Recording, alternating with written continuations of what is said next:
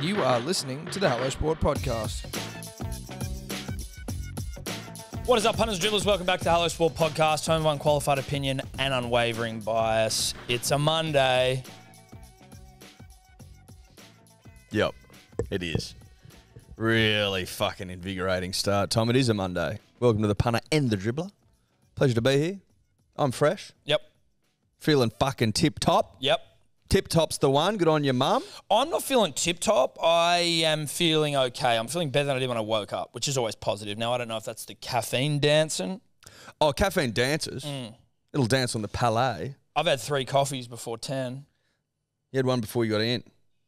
Oh, you're pumped. You need one to get started. And the strong, and the fucking ice long black. Strong. How many are in there? 3? Strong, well, yes, yeah, right. So 5 strong shots. cap in the morning. Yep.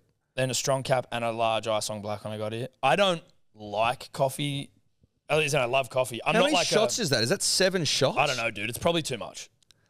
That's far too much. Because I already have got a little bit of a pang of like wide fucking anxiety coursing through my veins. No wonder you sit on the That could be something in shit all text day. beef as well, though, which I won't get into. But You are in a text beef. One that's been all-encompassing. Oh, it's been a punch on. But no, I'm feeling a little bit wired from the coffee. But sometimes, to be honest, dude, I'm a little under the weather. Oh, yeah. Yeah. Like nothing bad, but. Well, you're due a sickness. Well, you're about one a month. Well, so I'm not. That's not true. That's not true. So your cycle. Your sickness cycle. Basically, we went look every 28 days. For those, that's not appropriate. Now, as you know, Eddie, punters and dribblers, I went away for our much vaunted family holiday, little getaway. Footy season starts this week. Very horny for Rugby League, dude. Rugby League's back. I took Thursday, Friday, Saturday, Sunday to go to Mackerel Beach with the family. Lovely place.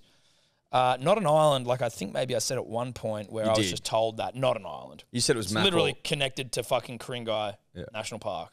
Mackerel Island, I believe you said. I didn't stop you because I didn't know otherwise. Well, I didn't fucking know either, but then I got there. Well, there's no way this is an island because. Can you drive there? No, you can't. It's not accessible any other way than by boat. Right. So that's a dairy farm. I think that's probably what's thrown you. Yeah, it's thrown me. Well, I just listened to Steph. That threw her. She threw me. Well, I think when you hear no cars there, you go, it must be an island. Yeah, you do. No cars, no shops, not much of nothing. Now, we got honeydicked a little bit thanks to Airbnb for just fucking lying to you. Well, it's not Airbnb. It's the people on it. It's the not tenant's not the right word. Who is it? The host. The host. They just give you photos that make you think that you're like literally like the water's lapping on the fucking doorsteps. It wasn't. It was still nice, like as in it's a nice place, but just not what I was expecting, nor Steph going in. Did you read the comments? Got to read comments. I didn't book it, so we blame Steph for that. Got to read comments. She probably would have. I don't know. Anyway, look, tell the story. Misled us. The day we're leaving, we wake up Thursday morning. Evie's sick, Zoe's sick, Steph not feeling great. In fact, we can go full blown and say sick. So the holiday was off to a fucking rager, and the weather was fucked. After the forecast said it was going to be good. Friday, right, we get there, all good. So did it rain on the weekend there in here, Sydney? Yeah, dude. It rained fucking every day. There was still good sunny days at the beach, but it rained every day. So Steph was really sick. You know what, the first night Thursday night, Steph was so fucked by the end of the day, she went to bed at like 7 after the babies went to bed. I sat up by myself with a native seed gummy on board. And I listened to a podcast and like coloured in Evie's colouring in book. Do you want to see it? Yeah. Yeah, I do. Good Lord, Tom. This is the dumbest. Oh my God. This is so embarrassing.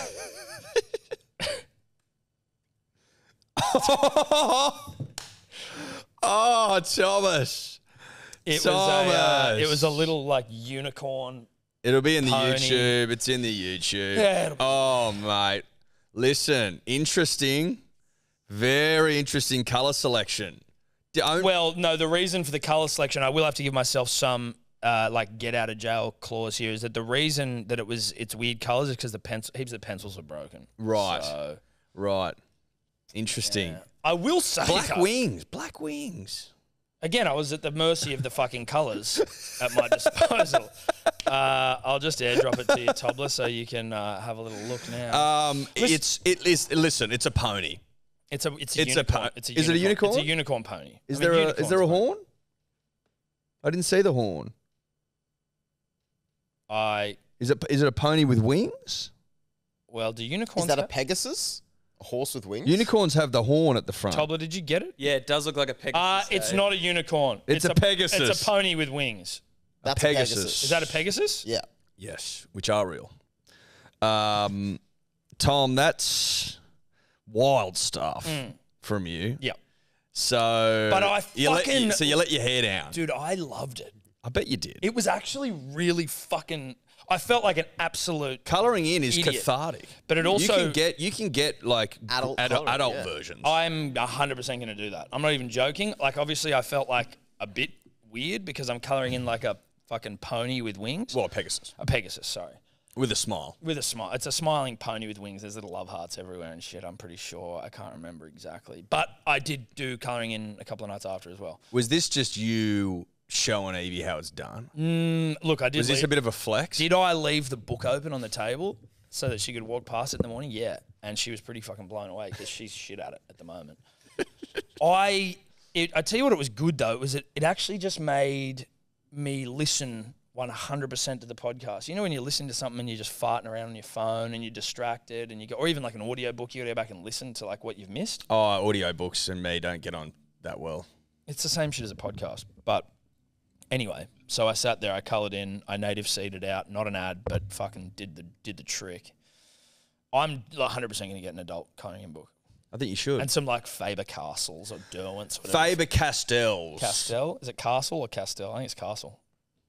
It's Castell. I'm sure it's Faber-Castell. If it's Faber-Castell, I've been living a lie. No, it is Castell. Castell. Yeah. Okay, sweet. Faber-Castell is pretty... I wouldn't have a clue, dude. Well, Castell's like... Ooh. It's got a fucking bit of a vibe. It's a bit more zhuzhy. zhuzhy. Oh, zhuzhy. I don't know the best pencil out there. Derwent? I was raised on a healthy diet of Faber-Castell. Or is Derwent a pen? Look... The River Derwent. If you are in Derwent River, if you are in the adult pencil game, I don't know if it's an adult pencil, is it? Just the good pencil game, colouring in and shit. Well, not the big thick fuckers, like the nice little ones. I'd also prefer like for you to tell me what colour goes where. Like I don't really care for I don't need to know. I don't need to be like, oh, let my creative juices run wild. I just prefer to be like, I just like the actual colouring in. Oh, you don't want to be creative? I'm not, clearly. When you look at those colours, that was me freeballing. Yeah, listen, I can see where you were going, but it was jarring. It's fucking disgraceful, but It was that's why I jarring. prefer to just go, here are all your colours, do your thing. Not the point. Steph's sick. So you're off to a rager. Rager. Both girls are What a sick. start. Friday, What a start. we wake up to fucking pissing rain. All our shit outside, soaking wet, towels, shoes. I get up and put my boardies on because I just want to get in the water. Have to. Huge fucking huntsman in my board shorts. Not wearing any undies, nothing. What, he was in there? He was in there. While you had him on? Yeah, dude, he ran out and Oh, bro. ran out and down my leg and across the fucking and just into the nothingness. And I had to, I blew up our house with, Mortane. yeah, I was like, everyone's got to get out of here because I'm going to fuck this motherfucker up. Like I was. And again, like you don't want to. Were your boardies in the house or were they outside? They were hanging on the back of the bathroom door. In the house? Yeah. Ooh. Dude, it was a rickety old shithole. Nothing was clean in there. All the plates, all the glasses, everything had to be cleaned before we used them again. Like, my hay fever blew up straight away because it was dusty. I could barely see. I want to say this. The life when you've got children and shit, like, you're never going to get back to great holiday life. You're going to be distracted. You're going to get, like, pockets of enjoyable time. And you just have to go, like, that's what it is now. Make your peace with it. We had some really nice moments, right? We did. At the beach playing, having a laugh, whatever it was. Yeah. Dancing, singing, blah, blah, blah. Cute. But Fucking hell, man. It's a lot. Huntsman in the boardies. Huntsman in the boardies, fuck that. Next day, Evie's thumb gets infected. Guess who's got to fucking head back to the mainland to go and get fucking antibiotic cream or some shit for Evie's hand? This guy. And it was the nicest day of the whole trip. I spent most of it on a fucking ferry. You know what happens when the ferry rocks up? Oh, engine's broken, can't go in reverse. So now I've got to sit on this ferry for like half an hour while it's just getting across Palmy, dude. It's like I can see Palmy. I could swim quicker. Are you cursed with holidays? Is there a holiday curse? I was saying to, I don't know if it was my mother Because or I my don't father. feel like I don't feel like you're drowning in fucking great holidays. No, we're not, dude. I don't want to say it's a curse because I don't want it to become a thing where you just, again, it is what it is. You have good moments, you have shit moments. There's just a lot of fucking chaos, it seems. Yes. Anyway, Sunday rolls around. Guess who's starting to get sick? Daddy wakes up with a sore throat. Is it just the hay fever? Not anymore. Now I've got the fucking sore throats. Is that what it was? A case of the bad sore throats for the Birminghams? Yeah, well, no. Evie and Zoe coughing their lungs out up in the night. That's good as well, right? Up at 4 in the morning. Have you ever thought about getting a better immune system? Like, have you ever thought about, like, getting one? Well, no, because the problem is the one you've got. They brought it home from daycare. No, I get all that. I'm talking about you, like, and where I you're can't at. wait for this fucking dickhead. Whenever he has kids, he's going to be like, oh, fuck, sorry, man. You're going to be in all sorts. Absolutely fucked. But you got sick before kids. You're going to be... where it's No, but concerning. you're going to be sick and you're going to be like run off your feet.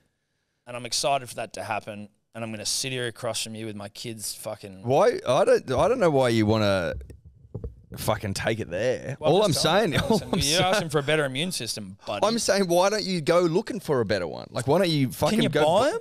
Well, I don't know. Or is it about... I mean, I had some armor Mine's force good. I before. don't need to look into it. Nah, you got sick, buddy. You got sick before, didn't you? You were sick a couple of I weeks got ago. COVID. Huh? I got COVID. No, didn't you get sick like a couple of weeks ago? My back.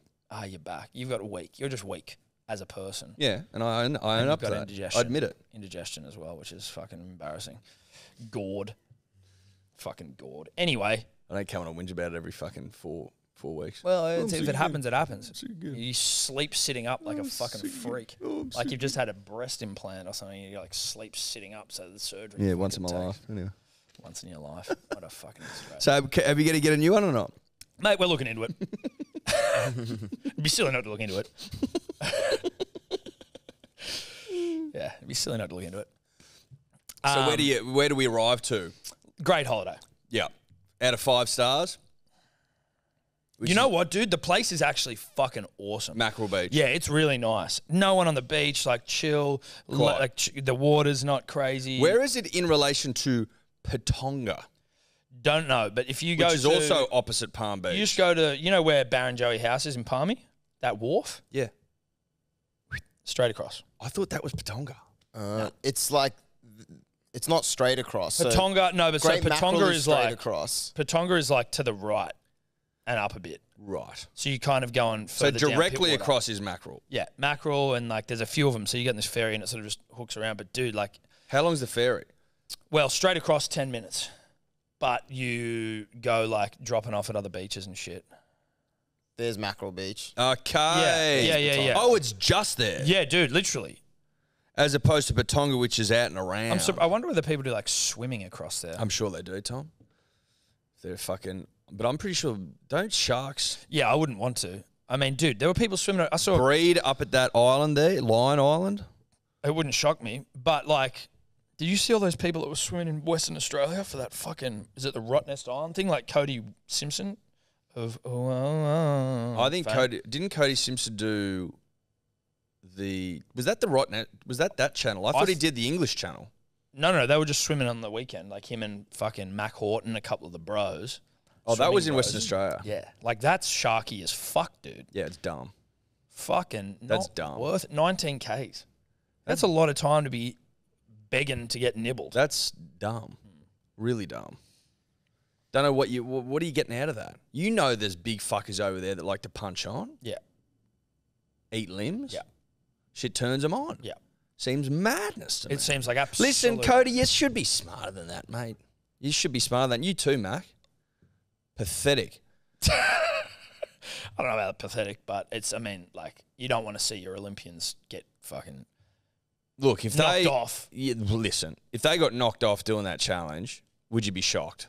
You'd go, yeah, it's unlucky, but where are you swimming? Yeah, oh, Western Australia. Yeah, oh, okay, right. Oh, you mean where fucking sharks hang? Where people get killed every year. Yeah. Is that where you were? So anyway, holiday was great. Great Mackerel Out of 5 Beach is stars. great. The location, Yep.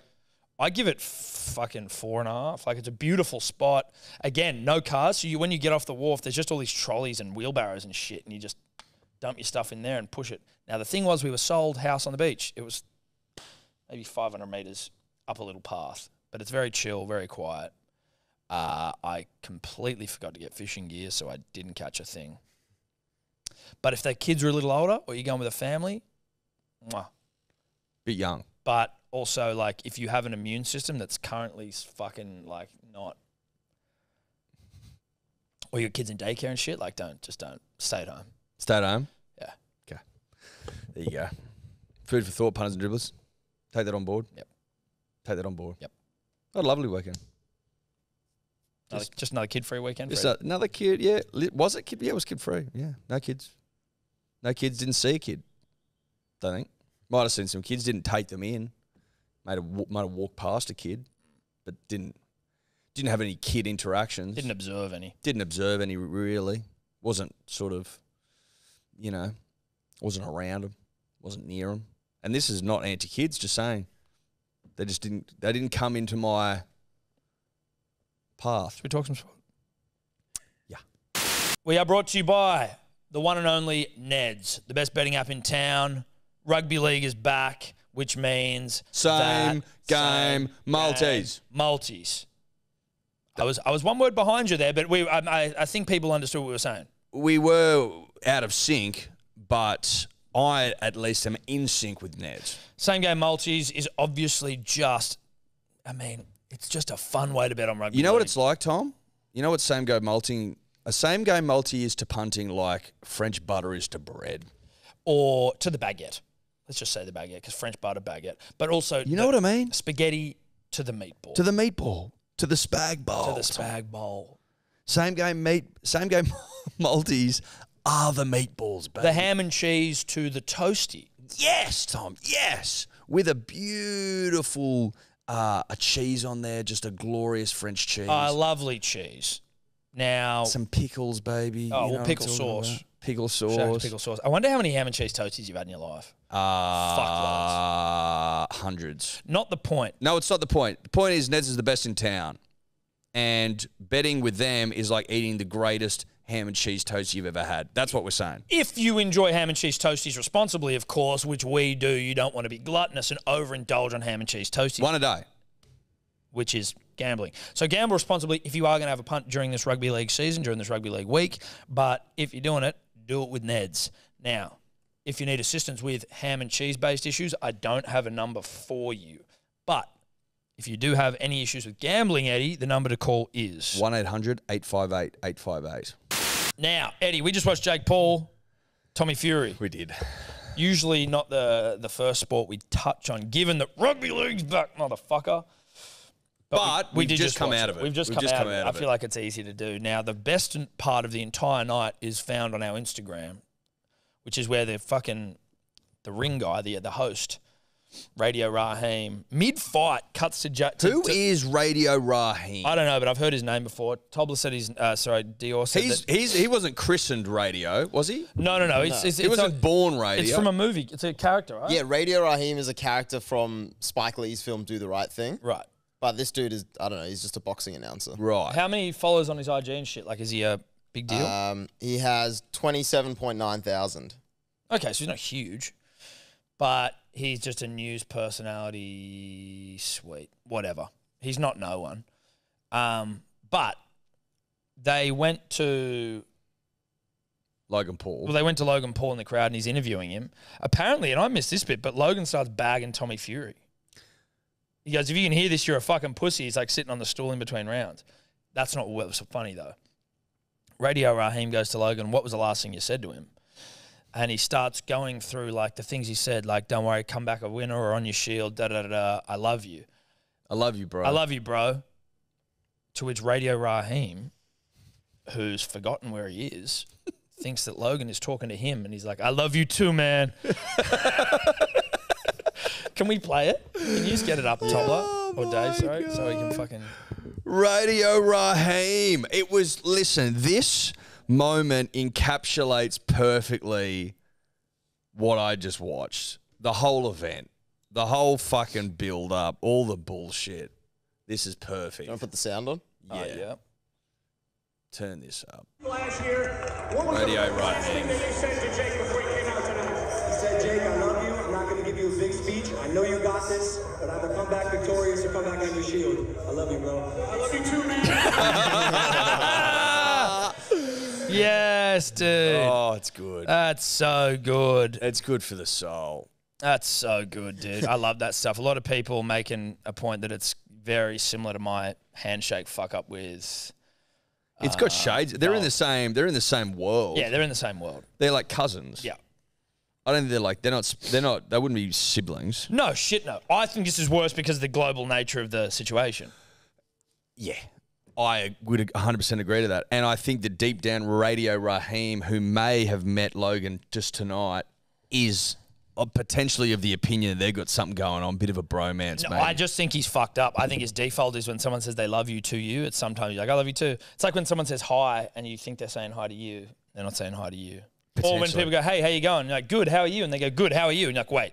There's absolutely a default in it, Tom, but there's part of me that wants to believe that Radio Raheem wants to believe that he just got an I love you from Logan Paul. Yes. Look at this smile. He smiles when he says, I love you. Yeah, You know what I mean? yeah, brain yeah, just goes, He's "Oh, loving yeah, it, yeah." dude. Oh, that's so tough, bro. Look at this. Like, But you concentrating. know inside his head after that's finished, he's going, oh, fuck. Yeah, yeah. Hopefully no one picked up on that. A la see, how look at the big smile. He's frothing. Yeah. He's that's absolutely tough. frothing. That is so tough. That's unfortunate. But you and I, Eddie, we consulted our brand new trusty Magic 8 Ball for the result, which was a draw. I would say this about the Magic 8 Ball. I think you need to get to know it. Yeah, I agree. You know what I mean? Like, Yeah. you got to be able to ask the right questions. And the way that we were framing some of ours, I think, were misleading us in the initial. Yeah. But I think upon reflection, I think we worked it out a couple of minutes into asking. I had a friend of ours send through, like, he's obviously seen it, and he's like, apparently we were using it wrong. There you go. There you So go. this might help with a few of the 8 ball questions. Turn the goddamn 8 ball upside down, ask the question, then turn it back over. Okay. Has a kid never asked the 8 ball a question before? Shout out to Crouchy, Well, Crouchy's one of the greats. one of the greats, first and foremost. And secondly, Tom, that makes a lot of sense. Yeah, it does. We were just shaking it and then going, you got to turn it over. Look, it's been a while between using it, you know what I mean? I haven't used an 8 ball in decades. Yeah. So forgive me if I was a little rusty. But we were getting real draw vibes. I used to use them to be like, if a chick liked me. Well, you know what I used to do for chicks? She loves me. She loves me not. Yep. Yeah. No, I've done that. Yeah, well, I used to be like, will she go out with me? Yeah. Yep, sweet. She loves me not. And that's picking off the petals Petals of a flower. Punters and dribblers. Yep. For those of you, see this fucking... Tried and tested. Well, the digital generation, maybe they do it, but like digital flowers or some shit like that, whereas we were in very much the analog, We use what Mother Earth 12, provided. 13, 14 sort of dating range. Yeah, probably. Where we were using- Possibly later. Even later than Year that. 7. Yeah, that's what I'm saying, 12, 13, 14. Oh, true. Yeah. And even younger maybe. 11, Year 8. Year 5, 6, 7, I reckon 8. you go 10 years old to 14. Is maybe when you would defer to the flower or the Magic 8 Ball. I'd for your probably answers. year 6 onwards. As soon as you become 15, you're too old to be doing that, I think. When do you think you pick your last pedal? You know? I'd like to know. Dude, it's a deep question. It's a deep question. I'd say probably for me personally, it couldn't have gone beyond 13. But I reckon primary school is probably where I was doing my petal work. But I was more a Magic 8 Ball from probably year 6 onwards. I would say that I picked my last pedal in year 7, but I wouldn't be shocked if it was year 8. Yeah, That's what I'll say. I wouldn't be shocked about my pedal work. I wouldn't be shocked if your pedal work went well into your high school years for you specifically. Yeah, well, listen, I was a bit of a loser. There's a strong correlation between little losers and pedal work, I think. Into your teens, Into late your teens. Yeah. Much like wetting the bed late. Where were we? Well, basically, we were just saying we used the Paul. 8 ball to try and pick the result. It said a draw, $9 dues. Now, honestly, when we watched the end of that fight, it was like, fucking Tommy's probably won it here. Like, as in, Jake dropped him in the last round. But Well, going into the last, we said that we needed a strong Jake round here. He drops him. We were begging for a 10-8. Might have got us there. Didn't. Although we just needed one judge to give it a draw. One judge gave Jake the win, which is pretty fucking surprising. Which I think they opened with. Yeah. I think they opened with Jake Paul winning the first fucking... Like, there's no way he won that fight. So the Absolutely judge to not. give it to him is kind of crazy. But Are you shocked by it, though? no, it's boxing. Well, actually, it's just fight sports generally. Funnily enough, when we were talking about Volkanovski and Makhachev and how we watched the fight back and we still thought Volk won, I was listening to Rogan. Lost. Sorry, lost. Rogan says he's watched the fight back 3 times. He still thinks he won it. We don't know what the fuck we're talking about. That's why I find it interesting. But that's what I would like, to sit down with someone of Joe's ilk and go, talk to me about what you're seeing. Yep. Because talk to me. I'm seeing L's here. Yeah. I'm seeing constant L's. So the Jake Paul Tom. Listen, the fight was okay. They threw some punches. I didn't mind They it. grappled a fair bit, which was annoying, or they clinched rather. I thought it was okay. It was a fight. But it was all right. I think it was okay. There were some good shots landed. What I would say about it more specifically is that Jake Paul can fucking wrangle quite a crowd. They weren't the most boisterous crowd. But I mean in terms of like the people that were in attendance. Oh, yeah. I guarantee you Devin Haney, after realising and seeing that pump up, Devin Haney, Mike Tyson, they're all getting paid to be there. Have to be. One, Deontay Wilder. 100%. Have to be paid. You would think so, yeah. Do you reckon Ronaldo was paid to be there, or he just Ronaldo's fucking in showed up? Saudi Arabia living there playing soccer. He's probably just like, Just fuck rock it. up. What else am I going to do? It was, the crowd was fucking dog shit. Like, Well, like, 1 they out of weren't- 10 yeah, they in weren't- terms of horniness. horniness, yes. They weren't horny at They all. weren't horny in the slightest. What I felt, The belt was a bit much as well. well, the belt was ridiculous, but Tommy Fury crying his eyes out afterwards. Weeping. I felt sorry for him. Like, that dude has actually been under so much pressure. Imagine your family saying that, like, if you don't win, don't come back to the gym. And that was like what his brother said or some shit. And then his dad was like, you're going to have to change your last name If you lose. if you lose. Tyson said you'd want to fucking retire from boxing if you lose. Like, that's it. Pack it up. And you just see him cry and you're like, oh, I actually really understand how that would be a very fucked thing to have to deal with your family, like, so blatantly putting that sort of pressure on you. Yeah, I get that, but it was still pretty lame. Oh, yeah, no, it was unnecessary. It was- He was saying that was his world title. I'm like, well, okay. And he was saying that, you know, that was his... What else was he saying about that being like the fucking zenith of his career? No, and well, shit? again, he's Tyson Fury's brother, so he's like, I am Oh, Tommy no, Fury. that's right. He's like, yeah, I'm making my own mark. That's what Legacy. he said. My own legacy. I am Tommy Fury. I'm Tommy Fury. Like, mate, You did just look, sure. Cool, sure. But, like, let's be fair income here, though. but I get it because of the pressure he's under, but obviously, Yeah. come on. But you can put yourself under whatever pressure you feel is necessary. At the end of the day, all that his family were pointing out is that Jake Paul has very little boxing experience and isn't that good. And Tommy, who's been fucking training for most of his life, should get the job done. Like, it should have just been a fucking fait accompli, you know? Go out there, beat the kid, fuck off. Jake's good, though. Him crying and shit at the end was like, this has consumed your life for 2.5 years. Like, literally fucking Because he's not a great shit consumed talker either. Jake Paul has the platform just to shit on him. It's clearly like nestled deep within him. Yep. Anyway, that was that.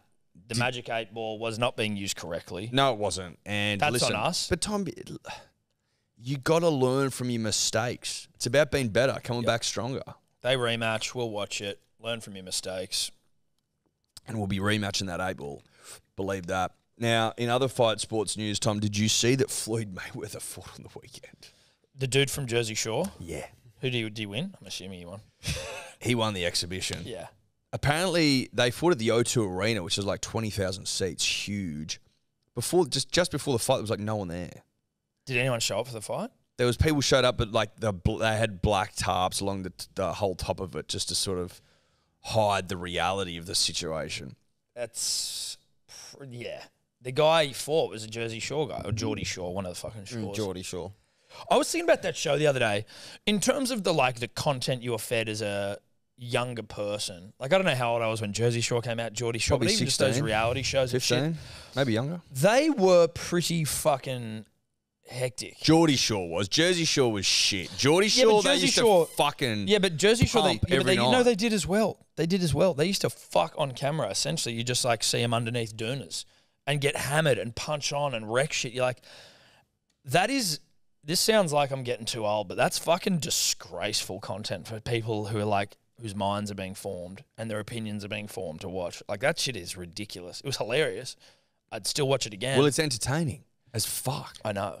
As if they give a fuck in there. They don't, but I'm just talking about the maturity of a young person to see that what they're seeing is not normal behavior. It's behavior of like completely fucking maladjusted psychopaths, essentially, with respect.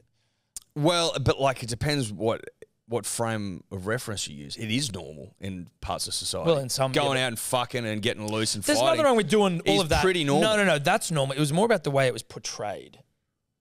Anyway, it was a bit. It's a bit. You're a dad now. Your sensibilities are changing. I understand where you're coming You know from. what I'm saying. I do, but at the end of the day, it is an insight into how people live, and it was fucking entertaining. It was great. I Don't agree worry, with I'll watch Tom. It's like the modern day like circus freak show. You can't have people there who like look weird anymore. So you just have like people who are fucked up and you watch them. Correct. Just Yeah. to make It's yourself age feel better old. about yourself. It's age old. Have fucking psycho, roid-headed dead shits go and act fucking absurdly, and then they kind of get rewarded for that behavior, and then it sort of incentivizes other people. Like, oh, you want to be fucking famous and rich? Act like a cunt.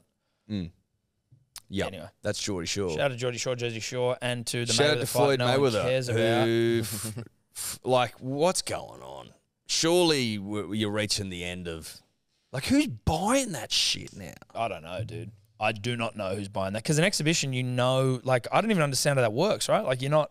You're paying to watch Floyd fight someone, but it's scored unofficially. Like, people can score, but it's not scored there. There's no judges. Oh, really? So there's no. Well, but when they fought Logan Paul, that was an exhibition, wasn't it? Yeah, no judges. But they said who won.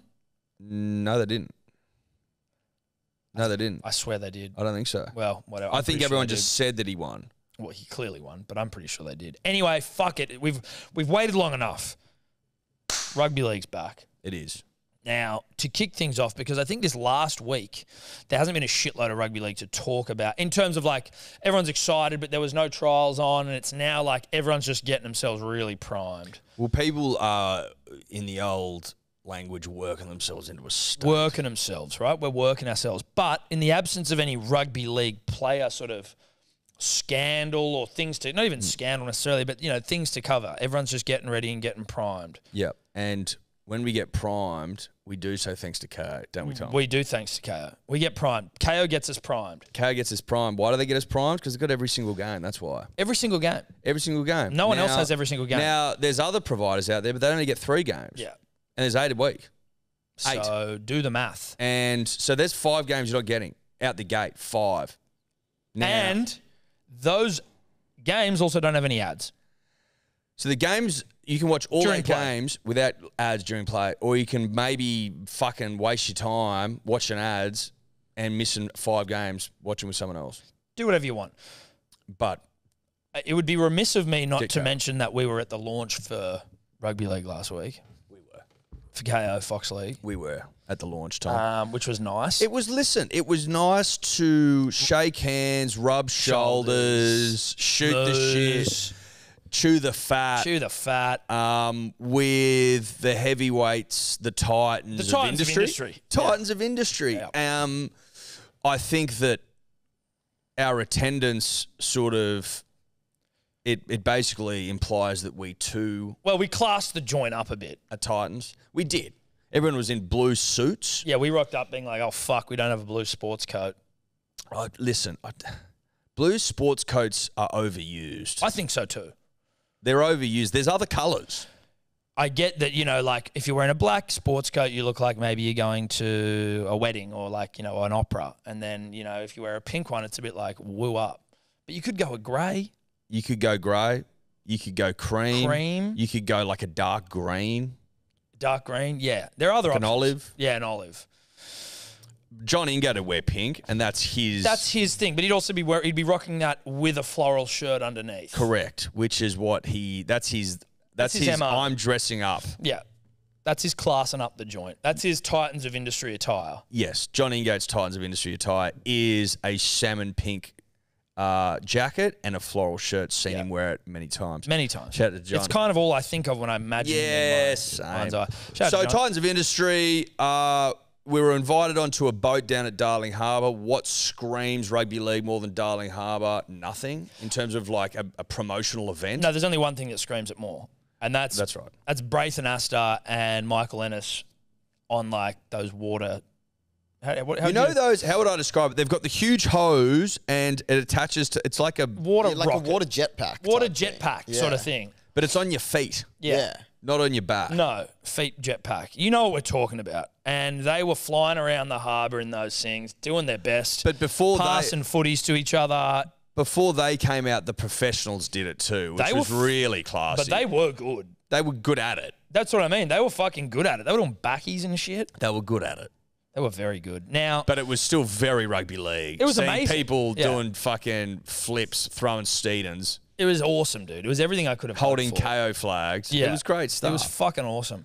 But the one thing that we missed, and I just saw it in the paper and I'm disappointed. Well, we'd left too early. We left too early, dude. But we had to go to a podcast, so it wasn't like we left because we had to get a podcast. Also, they were taking Fox League's photographs, and we weren't tapped on the shoulder. We weren't asked to go and join those photos, which is fine. It would make no sense because we aren't Fox League talent. No, we're not Fox League talent, Tom. But was I waiting for a tap on the shoulder? Yeah, I was. Now, I was. What's reported in the Sydney Morning Herald to have taken place after we left?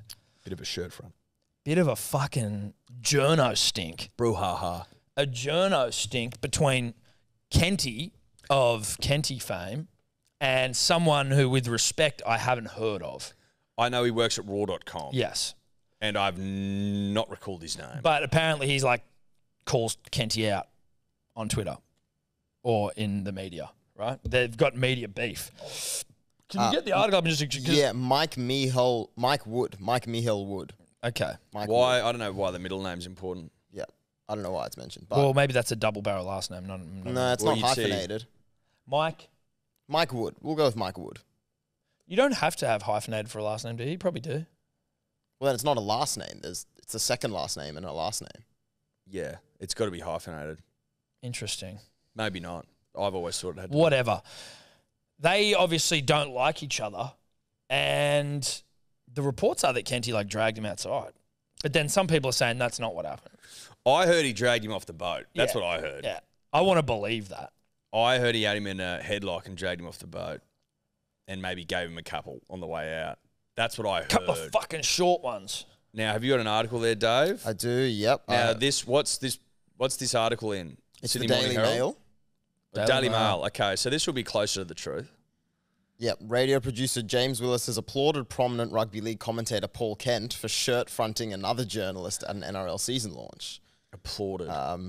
He had a confrontation with the Raw journalist Mike Wood at the KO season launch. Wood has launched a range of stinging attacks on Kent on social media, including a tweet accusing him of gutter journalism.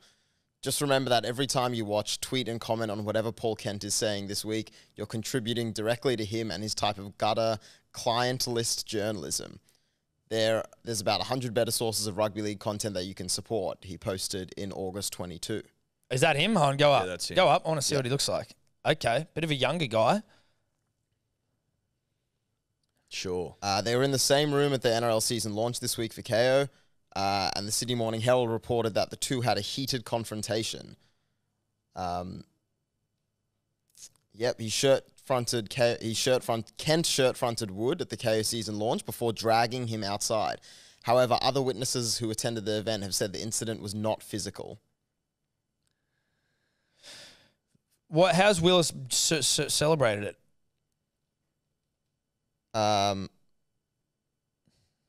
Sorry, what was that?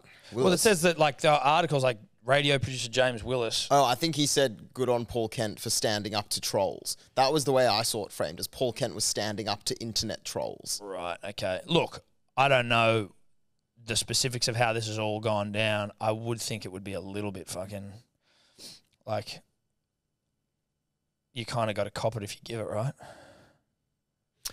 And it's my understanding that Paul Kent doesn't have Twitter and has said in the past that he doesn't care about what people say online, which is why he doesn't have Twitter. Maybe it was just Paul reminding the young buck who's boss. Well, that's it as well. Or what about this? Now, whilst Braith and Mick dancing, like flying around on those jetpacks was fucking entertaining, Eddie, and it was, this has done more for the launch of Rugby League. Rugby League is back.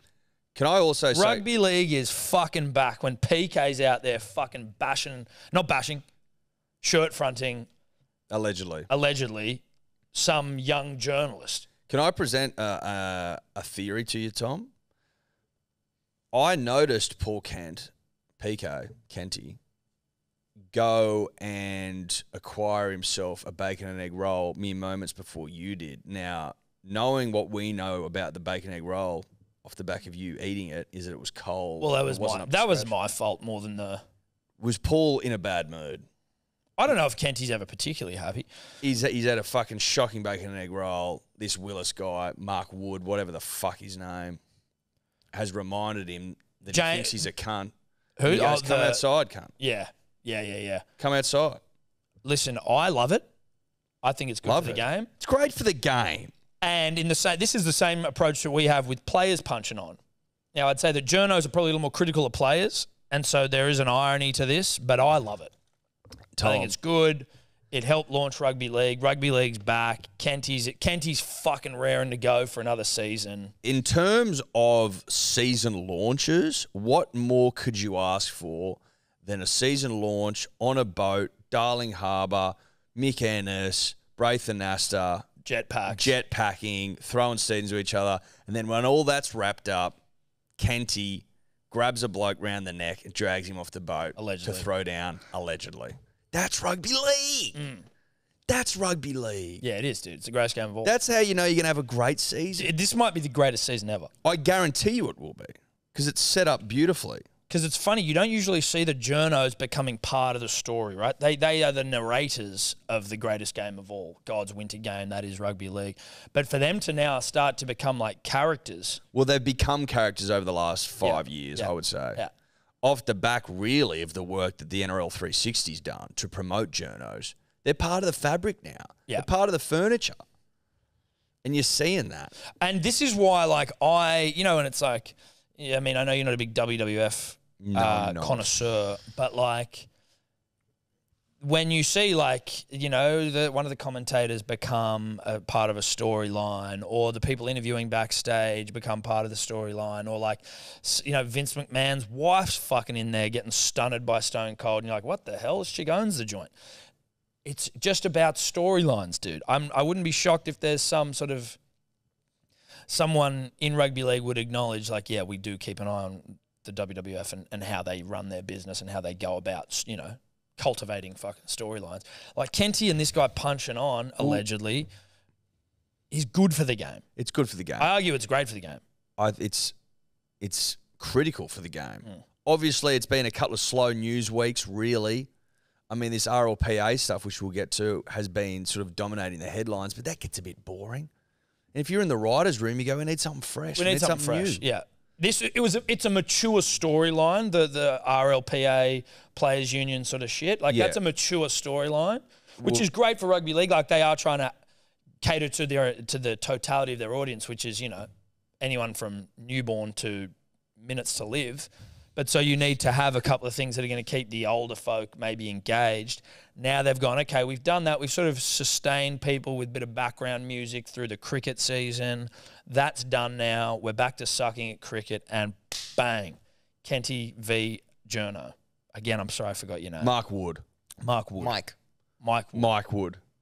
Again, listen, I'm not gonna remember his name after this conversation. So there's every chance I don't, unless they punch on again. Someone would.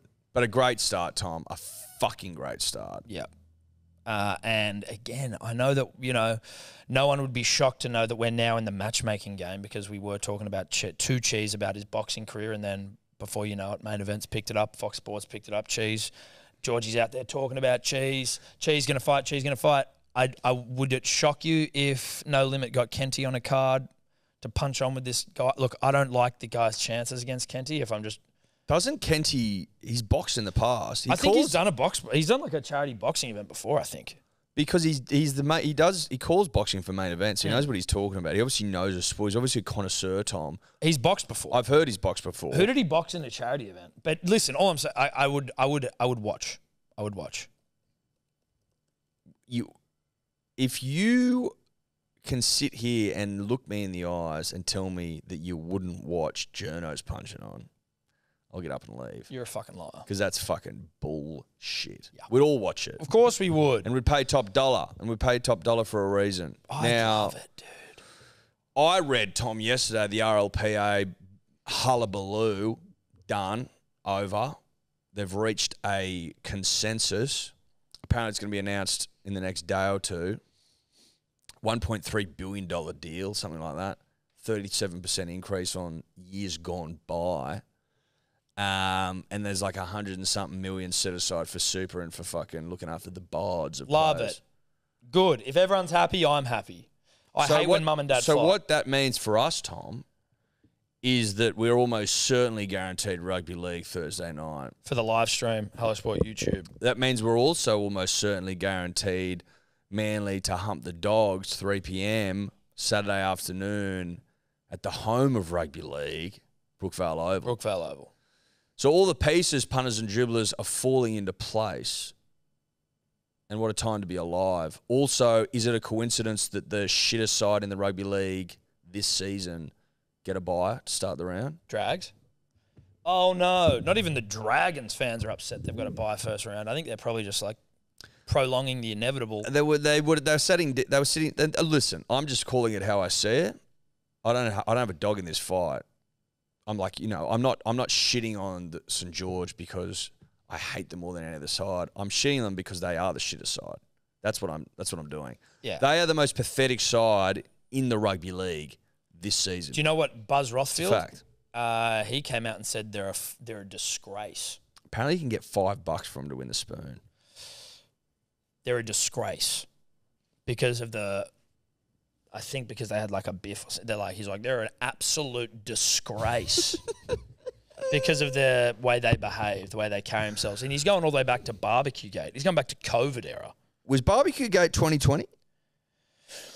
Or 2021? I think it was 2021. 2021. The years well, COVID fucked a lot of us. Well, it fucked everyone. It did. But you know what I mean. But listen, are they a disgrace though? Well, yeah, probably. Probably, and I say that with all due respect to the Dragons. But yeah, they're a disgrace. How do you think Ben Hunt feels when he wakes up? I think he probably does a big exhale and then just gets up. Yep. You know when you got to get up and go do something you couldn't be fucked to do? Yeah. Knowing you're the only person that can do it as well, probably, if you're Ben. It's like, oh, fuck. All right, let's go and carry a team. It'd be like if you were in the brick moving game, right? Been there. But you were supposed to move bricks with 17 other blokes, but you're the only one lifting bricks. Have you seen? Did you ever see those you could carry multiple bricks at a time on the job site? It blew my fucking mind. The brick carrying thing? Yeah. Have you ever seen the blokes over in like the Middle East, I'm going to say, that throw bricks onto like top of their head? They carry fucking like 20 bricks. That's wild as well. It's actually more wild, to be honest. It's way more wild. It's considerably than more a wild. 6-brick mover. But when I was shown that as a young-ish, as a young brick mover, labourer, as a young brickie of note, I was like, this is the greatest fucking invention ever. Like, I was shocked by human ingenuity. I'm like, this is, you know what I mean? Like, we're standing on the shoulders of giants here. Like the great ape who learned how to fucking use a stick to get a fish or some shit, to get ants out of a hole. Like if there was an apocalypse, we're standing on the shoulders of great apes. That the brick mover wouldn't survive. No, we wouldn't remember how to do that. No. But you'd have to start at ground zero. But let's say something cataclysmic happened, and then the future civilizations are pouring through history. They come across a metal brick mover. They go, these people were fucking smarter than we give them credit for. Way smarter. These are smart people. Get a photo of a brick mover up for the podcast in the video so people know what I'm talking about. I don't need to see one now because I've lived it, but like, put one in. so people know. But like 6 bricks at a time, dude. Yeah. You go from carrying those in your hands, you're like, these are fucking heavy bricks. And they're sharp. Like they're cut in. Oh, they cut in, yeah. They cut in. Yeah. And listen, you're on a job site, so you don't want to ask for giant gloves. No, I don't want like some leather. You don't want leather up to the elbow. Arm guards no, you to carry bricks. But it's exactly what you need. Yeah, well, of course it is. It's exactly what you need. I tell you what, I'm not carrying 12 bricks on bare skin, but I can carry 12 bricks with brick movers. Easy. Piece of piss. Yeah. Now who's a legend? You are. King of the bricks. King of the bricks. So that's Ben Hunt. That's Ben Hunt. He's moving bricks 12 at a time, baby, and he's not complaining about it. The rest of those fucking losers. Respectfully. Listen. Club not players, but. Well, club not players. Not moving a damn brick. No. Now, I predicted last season that the Cowboys would win the spoon, and they fucking finished in the top 4. So what do I know? Not a whole lot, but I think I'm pretty cherry ripe with this one. Yeah, I picked the Dragons to lose last year, and they didn't, but they were shit. So, what do you want from me? I was pretty right. Well, you were pretty right. They aren't better, you know what I mean? No, they haven't got any better. Are they better? Buzz is already calling them a disgrace. We haven't kicked a fucking ball yet. They are a disgrace. They are. Listen. Again, Mayo Man, trust him. Mayo Man, king of the Mayo. He's got my vote. Vote 1 Mayo Man. Tom, I was buoyed to read that Coach Tony Siebes has been getting some... CTS. Yeah, getting some old players through the club. Well, Brett Stewart's birthday today. Happy birthday to the Snake, dear friend. Happy birthday to the Snake. I believe I read Shoulders of Justice has come through to talk to the boys. Get fucked. They found him. Where'd they find him? Stephen Matter. Where'd they find him? The article didn't say where he'd been. I thought he was... reclusing to. Is that the right word? I thought he was fully like missing in action. That's what I read. Because there was a guy that went to prison that talked to him this week. Apparently it was an incredibly insightful rugby league player. Craig Field. Whoa, Craig. I was going to say Craig Field, but that was like, I didn't think Craig came in and talked to the boys. About prison? How to be a man. Jesus Christ. Be a better man. Listen, Craig killed a guy. So that's better than a moving speech. I believe it was. Sounds because Craig's a new man. Good. I hope so. Craig's a new man. Allegedly, I think he killed a guy. I think he's spent 8 years in jail for manslaughter. Make of that what you will. Well, not even a cow punch. It was a punch outside a pub, I believe. Whatever. Good to hear he's turned over a new leaf, though, because it seems like he has. He's done his time. But he gave a speech, did he? A heartwarming speech. Moving, apparently. There's nothing quite like rugby league to have a killer in the fucking... Let's get a killer in. Let's get a killer in to motivate the boys. Anyway, I don't want to get too into it, but you know what I'm saying. Well, you know what I'm saying. I'm just glad to hear that Matt-I was back. Shoulders of justice. You know what I mean? Do your killing on the field. That's exactly right. But in a rugby league sense. That's, yeah, of course. As in, like, just hit people. Like, just bang. Yeah, just like snap them and shit. Yeah. I hope. But I like that from Tony Siebes. You know what I hope, and I feel like it would have happened, but I hope it happened. I'm sure it happened. Is he said, "Oi, Brad, over here, cunt." Brad Parker. Yep. Stubby. Canner. Over here, bruh. Go with shoulders. He's going to show you how to snap cunts. Yep. Just time an absolute snapping of a couple of cunts. Yep. When we see both of those boys come out this weekend and snap. Jam in and snap. Jam and snap. Jam and snap. You'll know where it's come from. The great and the powerful Steve Matter. Shout out to him. Shoulders of justice. Miss you though, dude. Would love to know where you're living. I know that's probably not something you want to tell people, but it'd just be nice to know. Well, you don't have to. You don't have to tell everyone. No, but just let us know. Tell us. Drive past your front door. You know, leave you a gift. Leave a gift. That'd be nice. Have you still got that Manly flag in the? It's in my car. Yeah. Okay. Shout out to. I've also got a Manly calendar in my car that we will be putting up. Shout out to Ethan Ryan, who's, guess you semi-stepbrother, although my mum is not remarried. But Ethan Ryan, your stepbrother. Essentially. Well, you know, his old man, my mum, Ethan? long-term relation, but he gave us the flag signed by Brett Stewart, 2008 centenary year. We won the comp. I don't know if you remember. I remember. And his old man, Tim, obviously, who was the man who physically handed it to me. Did he? Yep. Nice from Tim. But we should bring that fucking flag in. Well, it's in the car. It'll come in with the calendar. Yeah, good. Today. Not today. Where's your car? Oh, you didn't bring your car. Didn't drive. We've got things on this over. Yeah, no, that's all right. Is there some other rugby league shit here that I just want to quickly check? There was is it Selwyn Cobbo calling Jordan That's Luai it. grub? Thank you, Dave. Now, this is funny to me. This is very rugby league. So Selwyn obviously got in some hot curry. Throbbo got in some hot curry for saying that his coach, Kevy Walters, good bloke, weird bloke, shit coach. Paraphrasing, but essentially. Well, I believe it was in that order, yes. Yes. Good bloke, weird bloke, shit coach. That was on the back of the 135 podcast. I believe that's the name. Sorry. Anyway, that came to light months after he'd done the podcast. Yeah, like 2 or 3 months. What's funny is that in rugby league, everyone, ourselves included, listened to that bit and went, that's fucking brilliant. Bang. And that was everywhere. People didn't listen to the rest of the podcast. And only now, people like Selwyn Cobbo, like if you go to Twitter, Dave, or I'll get it up. Is it Peter Bedell of the Courier Mail? Peter Bedell. Where are you? No. Patel? Pete. There we go. Oh, no. Not Peter Fitzsimons. Pete Bedell. Courier Mail. Chief Journo. So this is his tweet. You are a grub. Broncos winger Selwyn Cobbo unloads on Origin rival Jerome Luai ahead of Brisbane Panthers season opener. Like, that reads like he just fucking said it. Yeah. He said it literally in October last year, and we just didn't, no one cared to look. Don't you think that's funny? I mean, if you're Selwyn, you're going, fucking hell, when did I say that? Oh, that fucking podcast. But maybe he was just like, well, no one's reporting on it because no one bothered listening to the whole thing. I did, and I'm going to use it at the appropriate time, like before round one. Well, no, look, I'm not criticising the man. Do with it what you will. It's timed perfectly. But I just found it funny that, like, that piece of news has been sitting there for however long, and we're only just hearing about it. Now, I don't know. What did Cobbo say here? Because it was all around the Origin thing, hey? Yeah. So, like, when Cobbo was a game 1 or 2 in Queensland, he got knocked out in the first 2 minutes, fucked off, like had to get off the field, didn't come back.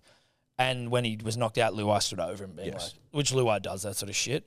I don't know why he did that, referring to Luo, Cobbo says. He's just a grub. It was pretty disappointing.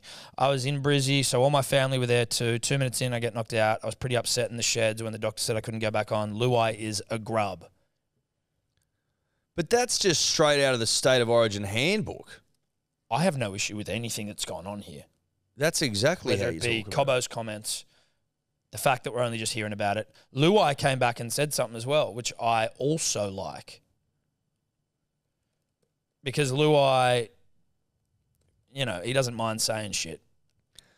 Luai marches to the beat of his own drum, Tom, and I like that. So do I. I like that sort of energy in a world where no one seems to say fucking much of anything anymore. Like, he likes getting high on his own supply, don't get me wrong. The man... Tom, he smells his own fluffs. We've been over this many times. I like that about same. him. Luai... It's endearing. He said back to him...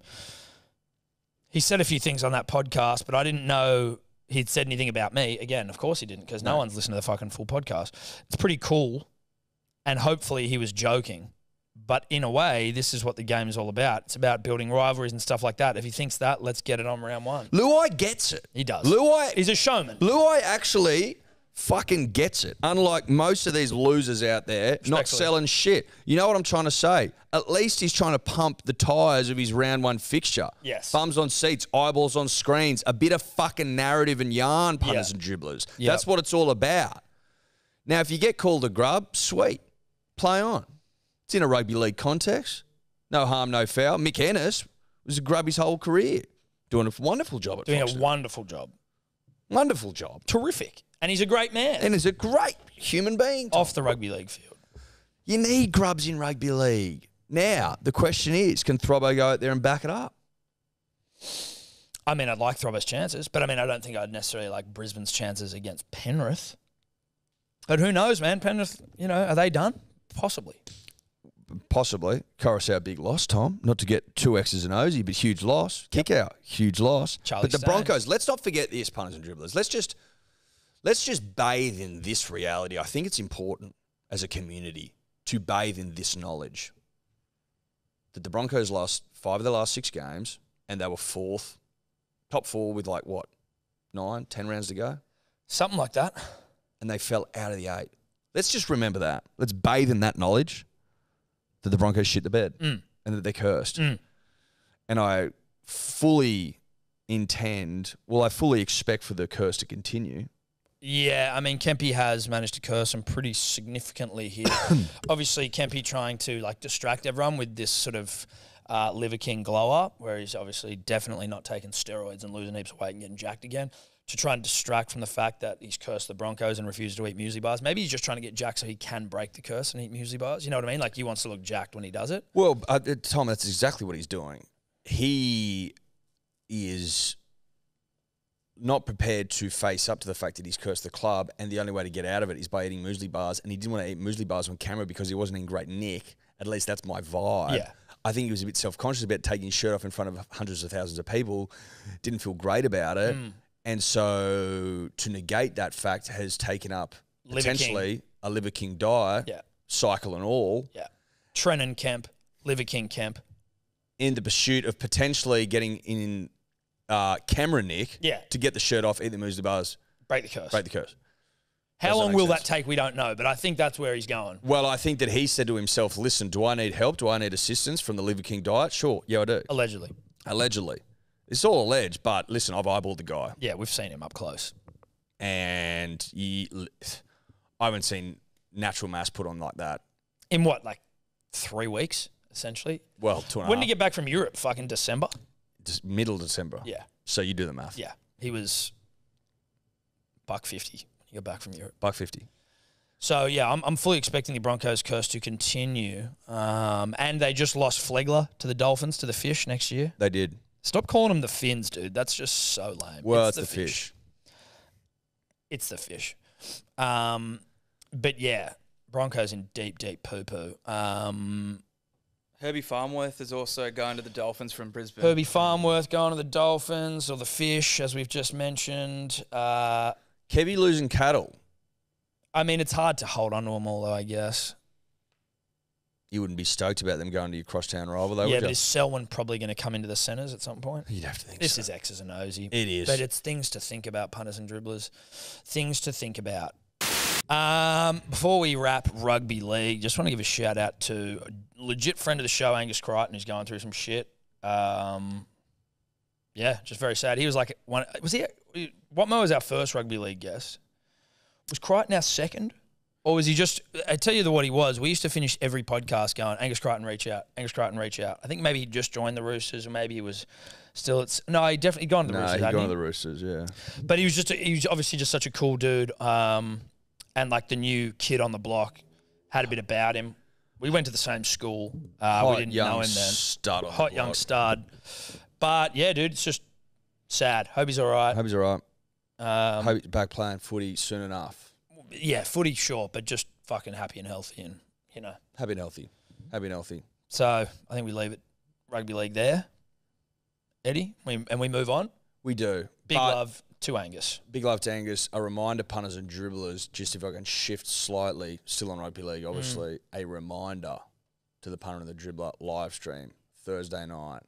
We're joined by Denon Kemp Of Liver King fame. of Liver King fame, of let's hopefully not get some roid rage on camera this Thursday fame. Yeah. Thursday night, Hello Sport YouTube, Thursday night Rugby League. It's back, baby. It's back. Come join us. We're going to have a fucking great time. Yep. A terrific time. Hell of a time. Hell of a time. Hell of a time. Now, bit of cricket, Edward. Yep. Tom, bit of cricket. Bit of cricket. Firstly, again, there's some sad news, but Paddy Cummins coming home when everyone's like, oh, family drama. His mum's fucking terminally ill, and he's decided to stay in Australia with her, which makes complete sense. It's He's exactly in what palliative you do. care. So give the man some fucking room to breathe. And I think everyone will, and I think everyone sort of has, but that's fucked. You know what I mean? And it brings everything into clearer picture when you hear shit like that. Yes. Well, you know, there was some confusion, I think, initially as to why he was coming home. And it's like, oh, well, like, you know, is sickness enough to warrant going home? And it's like, no. Well, yeah, it is. It is. It 100% is. Correct. I don't know who the fuck was talking like that, but again, if they were, you would hope that it was before they realised the severity or the seriousness of the situation. I think that's exactly It'd what have it to was. be. Yeah. So, yeah, mate, fuck. So we're a man down. Hell of a Well, man we're down. men down. We're men down, but we're we're a hell of a man down. We're a in pace. hell of a man down Skip. as we go to the third test, which isn't ideal, but there are silver linings everywhere, Tom. Silver Linings Playbook. As a nation. And Bradley Cooper, Jennifer Lawrence. as a one fan the of great the films. movie, I as a fell in love with fan- Jennifer Lawrence in that film. as not the point. fans of the movie. Yep. Shout David O. out to- Russell, director. Don't know. Shout out to Jennifer Lawrence, though. She was great. Well, she won an Oscar. And Bradley Cooper was great, He too. was great. Makes me want to run with a garbage bag under my Same, jumper. dude. Makes me want to get out there and get after it again. We should run with garbage bags under our jumpers just to see what it does. Yeah, we should. Fuck, did we run a marathon last year? I think we did.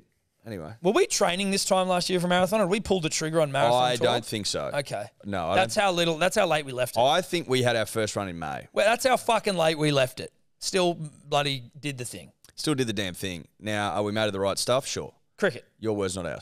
Cricket. Baggy Green is back and ready to be picked. When's the test? When's the next Wednesday. test? Oh, that's good stuff, dude. That's Wednesday. horny shit. Wednesday. Third test Wednesday, punters and dribblers. Baggy Green ready to be picked, Tom. He's got his hand up in the air. Yeah. My hope is that we live in post-fuck-up times. Right. As in, let's pick thoroughbreds. Best players. Let's pick our best men. But do we lose a spinner to bring on a thoroughbred in a part of the world where thoroughbreds may be less? You wouldn't need to lose a spinner. You could lose a Renshaw. Did we not lose Renshaw already? He just filled in for Dave. Oh, that's right. So you'd you'd have to lose a spinner. Hanscom. We had 3 spinners, didn't we? We did. And Hanscom's our best batter at the moment. Close Mitchell to. Stark also expected to be fit for the test. So So Stark Stark will comes in replace for Cummins, and then Green would replace a spinner. What you could do Or is you- fuck Renshaw off, put head to open, Green comes in, keep your spinners. But I don't know if that's a good idea or not. Well, hang on. You can, yeah, because... But that would be if Trav opened. Because if Renshaw opens, No, because Warner's gone home. right. So Renshaw would open. But then you've still got the exact same fucking batting order. Who's Baggy Green coming in for? So Renshaw replaced Warner, and so... Renshaw was out, right? Renshaw was out, and Warner was opening. Trav was at 5. Carey 6. Spinner, chicken dinner. You're right. You're right. So You're right. that's my most hated saying: winner, chicken dinner. Like if people say, I fucking hate it. Is that about winning a chicken dinner? It's like when people say I love you to the moon and back. Like, do better, do something better, come up with more. I had a chicken dinner in Berrima on the Yeah, dude. weekend. Shout out to Berrima. Berrima pub, Berrima Hotel. Yeah, dude. Right near Barrel. Really good chicken dinner. It's my old stomping ground. A really good chicken dinner. So I'm not about to shit on chicken dinners. I love chicken dinners, dude. I hate the winner chicken dinner. That pissed me off. So cricket. Now, Baggy Green's back. Let's pick him. Let's pick young, hot thoroughbreds. And if it means moving some fucking winner chicken dinner spinners out of the side, sure, so bad. Spinner chicken dinner. Spinner chicken dinner. Fuck one of them off. Probably that new guy who no one remembers his name. Kuhneman or Murphy? Kuhneman. Not Toddley. Toddley's a hot young thing. Oh, fuck. I don't know who I like at the moment. Kuhneman seemed to be right. Well, everyone thought Kuhneman, well, a couple of people thought Kuhneman was a choco. Yeah. We got some chucking videos sent about Kuhneman. We've eyeballed it, and he passes the pub test for me. He passes the chuck test. The chuck test, which is a pub test, which is the same thing. So Fuck him off, you reckon? I think so. Or we just move head to opener. And then fuck Renshaw off, who was fucked off anyway, but came back in because Warner got injured. But do we think Renshaw's going to be an opener long term rather than a 5 where the fuck he was coming in? Maybe. Head could open. Of course he bloody could. Because the kid can do anything. He actually was interviewed for the first time after what some are calling one of the great fuck-ups of all time. and was like, I was completely fucking blindsided by this. Like, it came out of absolutely nowhere. He said he had robust conversations. Which again is with the selectors and and they probably went something like this. What the fuck are you cunts talking I'm the about? number 4 batsman in the world. On planet Earth. Yeah. And you're dropping me? Why? For Renshaw. Oh, well, you like no. I'm a new man right now. I'm in a different headspace. I'm playing differently than I have. I'm not a guy you drop. That's like, I'm not in that position in the team anymore. I'm not a guy where it's like, oh well, we might drop. It's like, no, you pick me, motherfucker. Oh, but you didn't do well 4 years ago. It's like, no. He's never played in India. I'm a different beast. I'm pretty sure he's never played in India. Yeah, I think that decision was made off. Subcontinent, Yes. Pakistan, Sri Lanka. But like, hold on. I'm number 4 in the world. Like, I've changed. Things have changed. I'm a changed man. I'm a new man. So robust is a nice way. It's a very Andrew McDonald way of saying we punched on. Yeah. Verbally. He wasn't too political about it. He was pretty open and honest. He defaulted to the age-old line of it's just about, I did my best to support the team, which is all you can do. You don't want to be a sook kicking fucking... You can't sucko mode. You don't want to go sucko mode because no one likes a sook. So he prevented himself going full sucko mode, but Jesus Christ, it would have been difficult, I think. Anyway, kid's back, batted well in the second innings. Let's just woo up on the fucking sweeping. Let's woo up on dropping people and not picking people that are fucking half decent. Respectfully. And let's try and rally around Skip and get a win for him and his mum. Yeah. That's what I think. Let's get a win for Paddy C and the fam. Smudge back to captaincy. Happy. Great. It's good to have someone like that just waiting in the wings. Yeah, it's nice. Been there, done that. Well, he's been there, done it. He knows what to do. Yep. He's probably due another ton. Mate, he is. He's ruining his Indian average. Absolutely ruining it. It was 60-odd. Yeah. It was more than his actual average. So we'd love him to get a cutler. Yeah, we would. Brave knocks in before the tour ends. So Wednesday starts. That's brilliant. And then we've got Thursday night, we're going to be watching rugby league and cricket.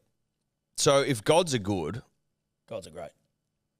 We will have cricket Wednesday, Thursday, Friday, Saturday, Sunday, if gods are good. If gods are good. Yeah. And then we've got 5 days of test cricket potentially coming up, if gods are good, and 4 days of rugby league. If gods are good. If gods are good. Now, if that doesn't get you toey, then you're a fucking loser. And the only way to watch all of that, every single piece of that puzzle, is on KO. So make smart decisions. Yep. Did you notice, Tom, and this isn't like some pro-English rhetoric, it's just I found it to be impressive. James Anderson, the number 1 test bowler in the world at 40-something. Yeah, that's crazy. That is fucking insane. Yeah, I've tried. Like, I do still hate him because he's English, and it's difficult. But it's difficult to not just fucking really, really respect the guy. You've got to respect that. Always hated you, Jimmy, and I still do. But God damn it, I respect you. Oh. Is that Zoolander? Hansel?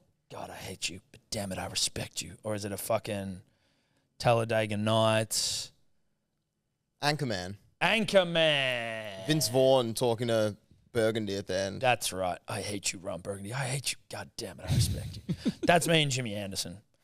Probably Australians and Jimmy Anderson. So back to world number 1. That's fucking ridiculous. It's unbelievable. Yeah. It's fucking insane. There's also some batter for England called Harry Brook who, I don't know.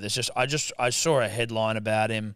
Again, I don't like to pay attention to the English, generally speaking, but apparently he's a fucking weapon coming through. New kid on the block. Yeah, but they like to new kid on the block their players, and they never amount to a whole lot. Except for Jimmy Anderson. Yeah, but you know what I mean? It's like, we've got this great new talent coming through. No, I think he's like batting his dick off as we speak. But then I also feel like, and again, look, obviously this is a bit all over the shop here, but are they playing England right now, New Zealand right now? Yep. Did they enforce the follow-on? I feel like they enforced the follow-on with New Zealand, and now New Zealand are like having one of the great comebacks of all time.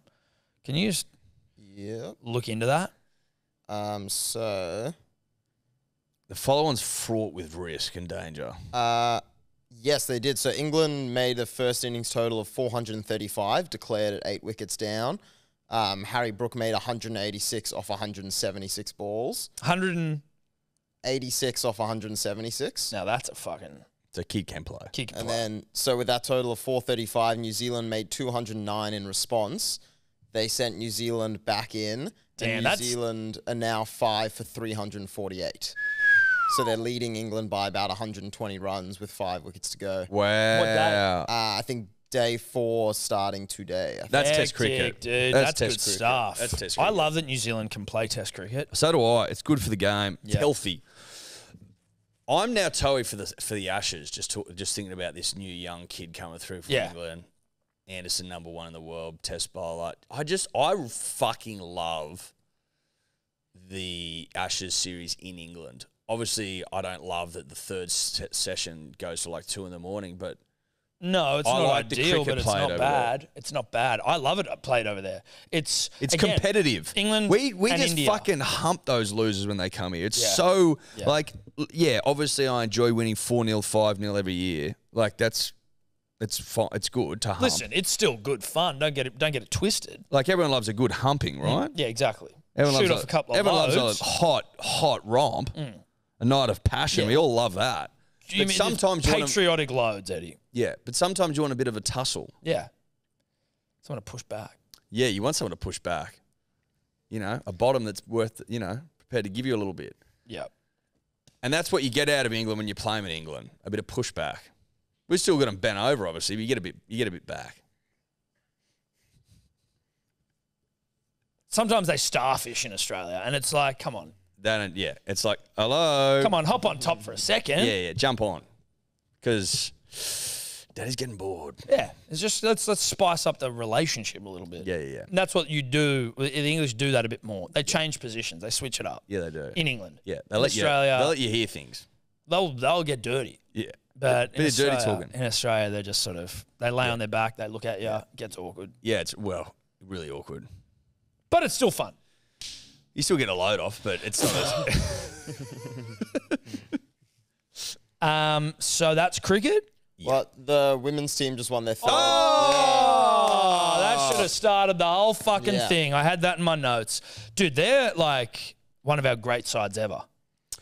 If you look at T20 champions, This is a sixth So- World Cup. 6 out of the last 7 T20 World it Cups. was 6 out of we've 7. won. Like, talk about humping. Dude, they are the best fucking side. They're like an all-time great side. Like, they are just so fucking dominant. They're so much better than everyone else. So much better than everyone else. Like, it's not even close. No. Who'd they beat in the final? India. 6 of the last 7. Billion people in India. More than. More than 1.5 bill they're looking at, I think, these days. Fuck off. Are they at 1.5? Yeah. Billy. Jesus Christ, that's a lot of people. I think they just overtook China. 1.4 billion. Fuck me, Dad. And we got the Chockies. Dude. Can you go through like the batting cut, the innings sort of Yeah. scores and shit? I wouldn't mind seeing that. You think about the team, like when you go through some of this, like Beth Mooney, Healy, fucking Perry, was she playing? Our girl Yeah. Perry, Elise was playing. Meg Lanning, Ash Gardner, who we met. She also, Ash Gardner's Beth like, Mooney, 74 or 53 Cs. we just always have like, you know, like it reminds me of our great fucking former men's sides where it was like, someone would just stand up whenever you needed them. You know what I mean? Someone would just stand up and rip And tear. and tear. So what'd they get all at 156? 156, yep. I mean, Beth Mooney did most of the whack Yeah, herself. Beth Mooney's a weapon. Yeah. And then what's SAW stand for? South African women. So it was South Africa. That's the final. Yeah, you said the India. final. You said India. Did I say it? My bad. We beat India in the semi-finals. Even better. Yeah, Okay, and so look how many bowling options we have. 1, 2, 3, is that a 4, 2020 5, thing 6, though? 7. Or is that just because they can, But they can all bowl. 8. Jesus Christ. You don't see 8 bowling. No, you don't. You don't. You'd actually be embarrassed if you were one of the 3 or whatever it is that can't. And Elise Perry was one of the ones that didn't take a wicket, and we know she can bowl. Well, she's like the great. Is she our greatest female sportsman ever? Female sportsman. Sorry, female sportswoman. She'd have to be up there. Well, she's dual code, so she'd be right up there. That's what I mean. She played for the Matildas. Bats and bowls. Bats and bowls. She's been playing for Australia and the Matildas when she was like 16. Hit one of those dope fucking bend it like Beckham shots in a international as well. Anyway, sick. Oi, sorry for dominating fucking female world cricket. I'm not surprised. I'm not surprised. It's That just is cricket. That's cricket. Well done, girls. Well done.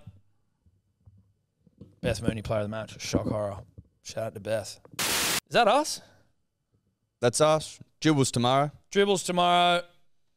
We've picked the dribbles out, scrubbed them, put them in their own little segment. I think we're going to we might do a bit more of this with the dribbles because obviously you find like we get to the end of the podcast and it was like, fuck, you know, you're just sort of punching through a couple of them, but there's so many that come through. We feel like we want to dedicate more time to it.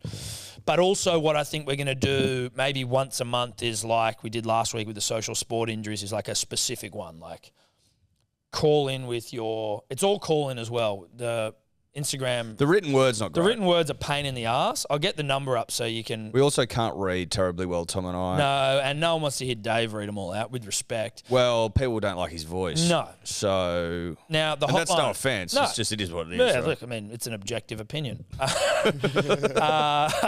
hotline number 02 812 32100. Say it again.